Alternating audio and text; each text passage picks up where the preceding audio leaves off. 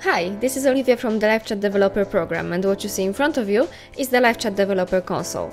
If you want to build apps with LiveChat, the Developer Console is a place where you'd spend a handful of your time. It's where you configure your applications, both private and public, and set up the most essential settings for them, like their marketplace display or the revenue you'd get from your apps. So let me take you on a quick walkthrough and explain the Developer Console tabs one by one so you can start building your first app in no time. First, we have the Apps section, which for a developer is probably the most important one.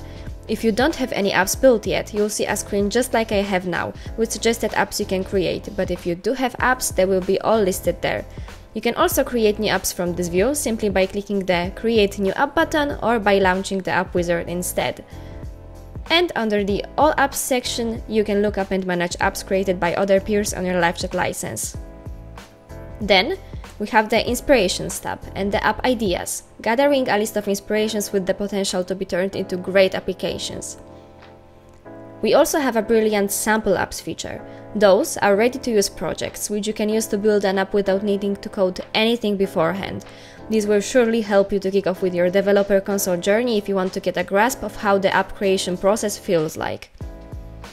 Then there's the Community section, where you can quickly head on to our platform updates and read the most recent announcements from the LiveChat API, learn some tech facts, and also dive into the deeper topics about programming.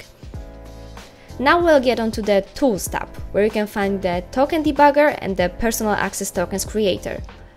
The Personal Access Tokens tool lets you generate a personal access token for the basic authentication requests for the LiveChat API. And if you want to read more about that, head on to the Authorization section in the LiveChat docs.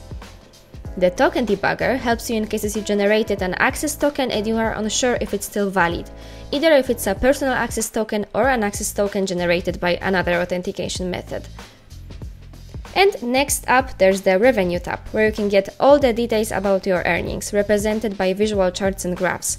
You can look up your revenue either by selecting a specific app or just dive into an overall report and see information from all of your applications combined.